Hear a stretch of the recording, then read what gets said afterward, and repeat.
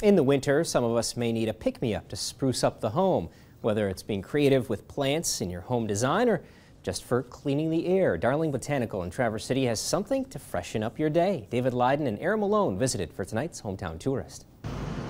It's really a treat to come in the winter. Or when you walk in from the cold, you get that wave of green, earthy smell, and so that's always nice up here when everything is frozen and still outside.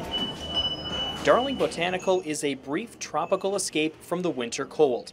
This store is filled with plants. Owner Megan Kellogg says it's a place all about discovery. We definitely invite people to just come in and wander around. You don't have to buy anything.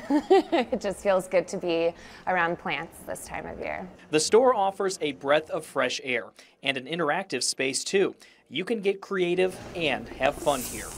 The terrarium bar is really just a few steps. You choose your container and then you create a false drainage, soil, plant, and then you can decorate the top. So we have colorful sand and lichen. But it's not just a place for adults for decorating their homes. One of Megan's favorite parts is making it fun for the kids too.